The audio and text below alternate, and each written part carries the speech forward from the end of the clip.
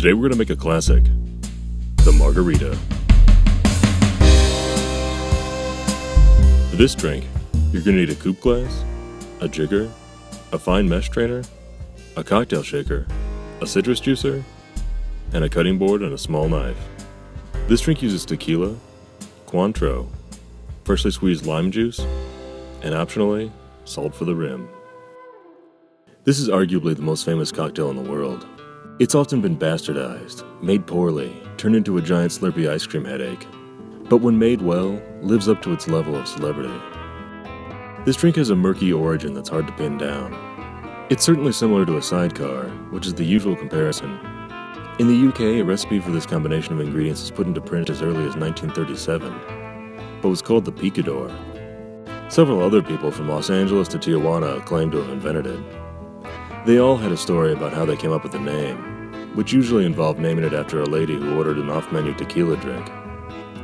A more likely scenario was that the drink came from a lot of different sources, and was based on a category of drinks that date back to the 1870s called the Daisy. This category of drinks would commonly combine citrus juice, orange liqueur, and a spirit. Originally intended as a whiskey drink, it evolved into a common category like a flip, or a Collins, or a punch, or a fizz. It just became a template to plug a spirit into. You'd have the whiskey daisy, the gin daisy, the brandy daisy, so this drink would qualify as a tequila daisy, which is fitting considering the Spanish word for daisy is margarita. However it got its start, the drink had firmly caught on by the early 1960s, and started getting mutated a decade later. It was being made as a sweet and sour mixed slushy and served in a giant novelty glass. It became a parody of itself. This recipe is a throwback, a simpler, cleaner version. The margaritas of the 70s and 80s were typically being made with mixto tequila, a hybrid of agave distillate and other distillate like sugarcane, plus things like coloring, syrup, and glycerin. Anything that doesn't say 100% agave is a mixto. You definitely want to use a good, flavorful 100% agave tequila for this drink. One that's bold and earthy, and can stand up to the sharp flavors of the lime and orange liqueur. Some recipes call for a reposado tequila, but a well-made blanco or silver with a full-bodied flavor will work just fine. I'm using Cointreau for this drink. You can use another orange liqueur, but because it's such a big part of the flavor of the drink, make sure it's a quality one. It can make a difference between a good margarita and a bad one. Besides, even the picador specifically called for Cointreau.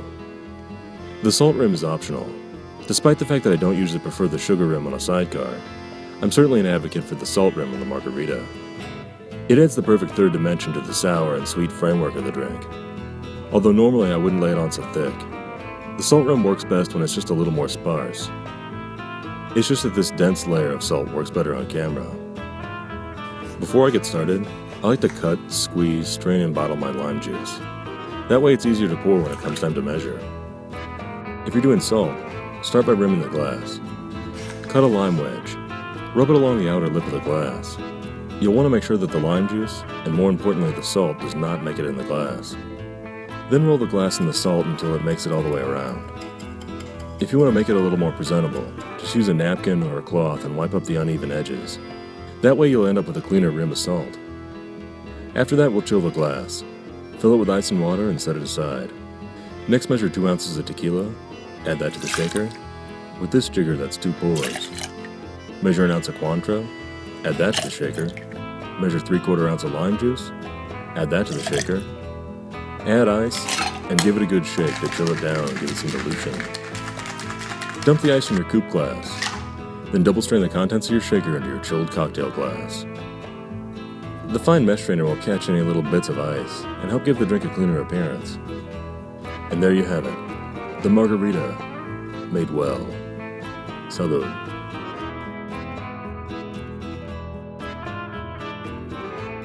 Click here for more videos. Be sure to subscribe, and check us out on Facebook, Twitter, and Instagram.